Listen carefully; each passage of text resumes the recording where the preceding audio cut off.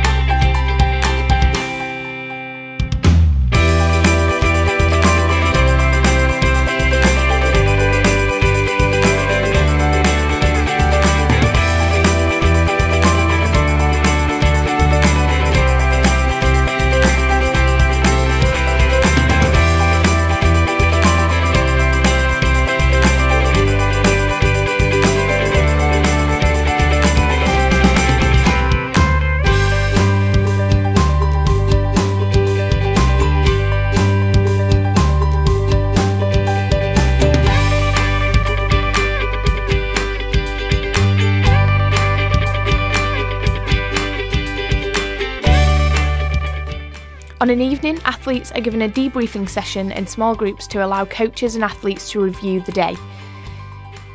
Evening sessions are also used to give talks on various topics, including hearing from 3GB Talent Squad athletes on how the team trained, prepared and participated in the 2018 Junior World Orienteering Championships.